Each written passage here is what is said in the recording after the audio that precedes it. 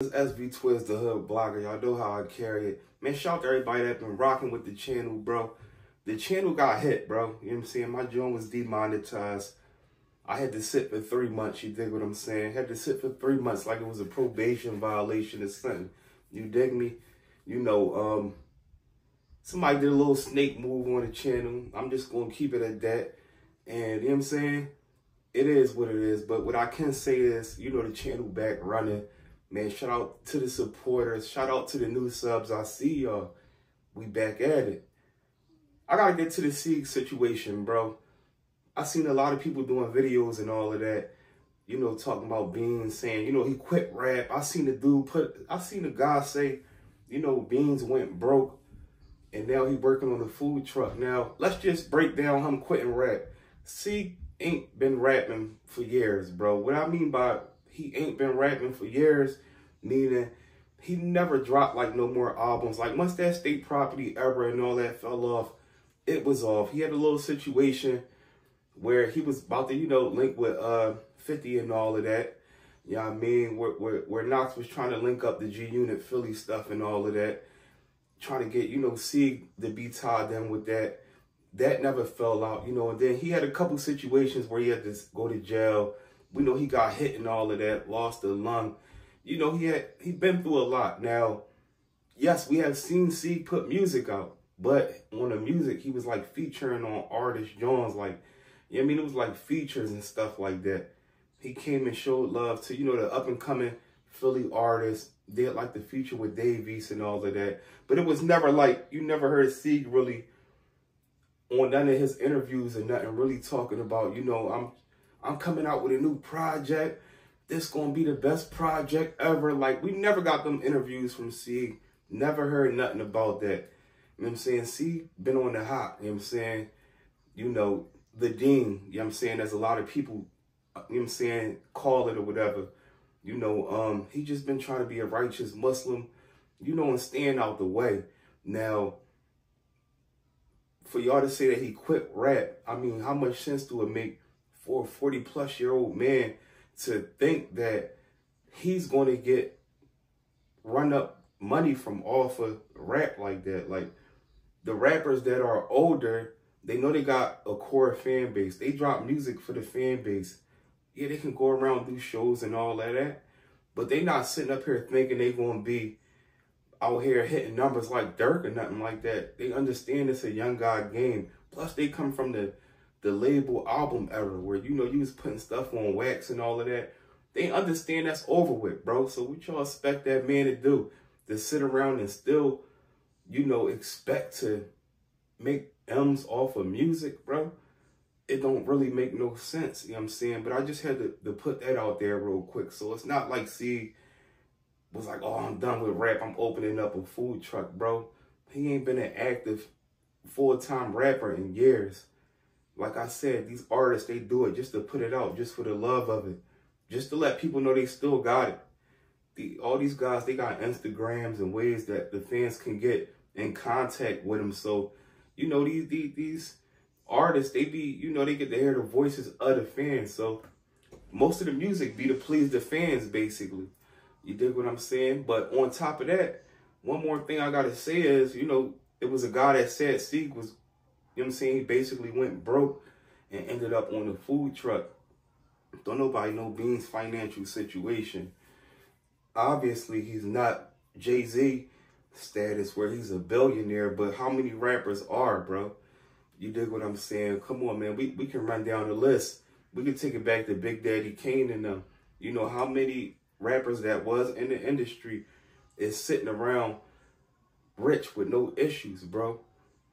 But my whole thing is I never saw that energy with like Bun B or none of them, you know what I'm saying? Even like Trick Daddy, bro. Trick Daddy, YouTube channel, cooking, did a podcast, open up a joint. It's all the same thing, bro. You can't try to bid off that man because he opened up a food truck. Because truthfully, I can't speak for everywhere else, bro, but I know out Philly and like New York, bro, them food trucks hit numbers, bro. Like, it's a fact. Why you think them Arabs and all them that come over here, they open up food trucks, chicken over rice and all of that, fish over rice. Why you think they not coming here renting out storefronts. Of course, you got like your Crown Fried Chickens and all that, but I'm talking about like the new wave is the food trucks. And food trucks, they hit numbers, less maintenance, less billing.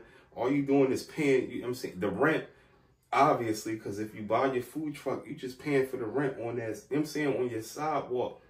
And game is like, if you in like your city, for instance, it's harder to get a spot center city on one of them sidewalks, and plus the rent is higher.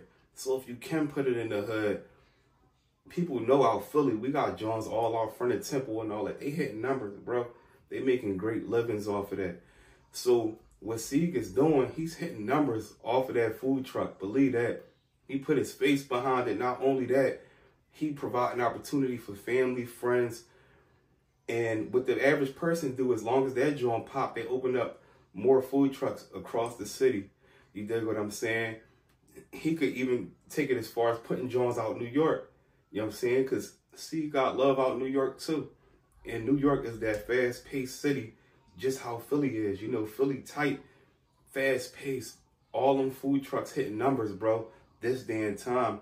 I seen a lot of more filling restaurants than I did food trucks. Food trucks be out there forever, bro. I never seen a halal truck in the city of Philly that fell off. But I seen a lot of restaurants that might have had a buzz 3-4 years, and then they fall completely off. It's everything so fast and direct, where them food trucks, them joints be in your face. So you constantly getting customers, new customers, people that want to get a quick bite to eat. And the average food truck ain't charging as much for their food as the average restaurant. You dig what I'm saying?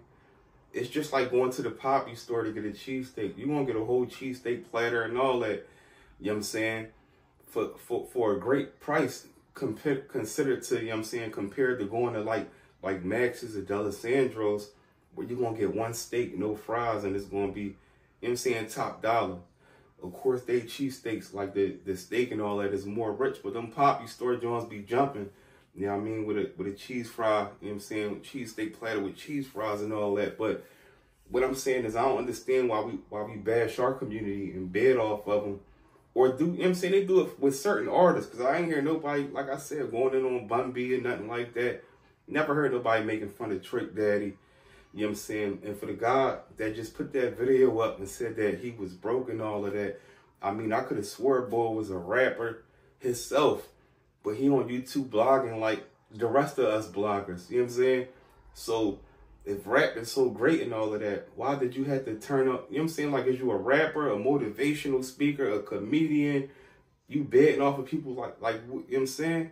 Come on, bro. Like, it don't be making no sense, bro. But it's a shame how, you know, that stuff go viral on the internet, and, you know, people throw fake shots and all of that, and that it's not cool, bro. You know what I'm saying? Sieg is at a good state, just like the average artist that was in the industry and got out of it.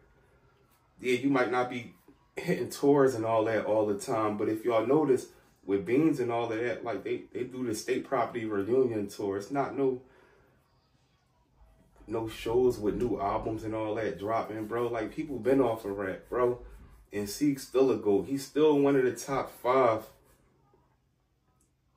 I'll have to say the top 10. He's in my top 5 of all time. He got to be at least in the top 10 of you know, most hip-hop artists. Because depending on what state you from and all that, Beans, you know, impacted you differently. But obviously in Philly, you know, he impacted us a lot different than probably a lot of other states, even though other states give Sieg his props. But, you know, he in my top 5 of all time. Though, you know, I seen a lot of people, not to get off topic, but they kept talking about Eminem, you know, walking down Jay-Z on Renegade. That was so arguable.